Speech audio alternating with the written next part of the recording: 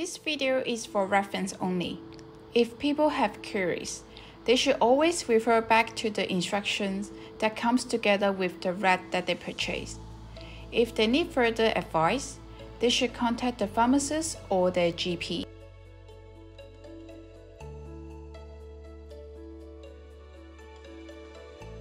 Step 1. Check the expiry date of the rat kit. Carefully remove the foil seal from the extraction tube. Open the swab package and do not touch the swab absorbent tip.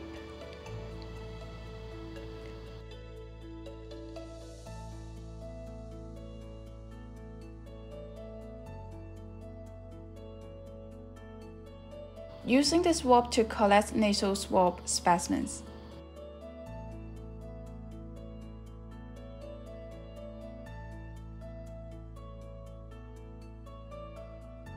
Insert the swab into the extraction buffer in the tube. Swirl the swab at least 5 times and squeeze the tube against the submerged swab several times to facilitate extraction of the specimen. Remove and discard the swab in a safe manner.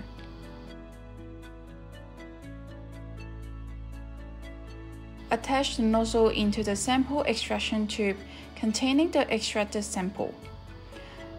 The extracted specimen in the tube is now ready for testing. Open the pouch and remove the test cassette. Place it on a clean, flat surface. Invert the tube and add 3 drops of the extracted sample into the sample well by gently squeezing the tube.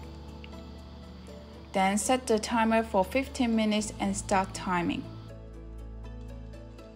Read the result at least 15 minutes to 20 minutes.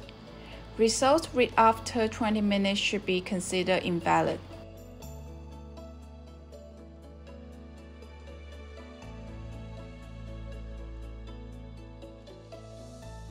Thank you for watching. CAS is the best choice in aged care.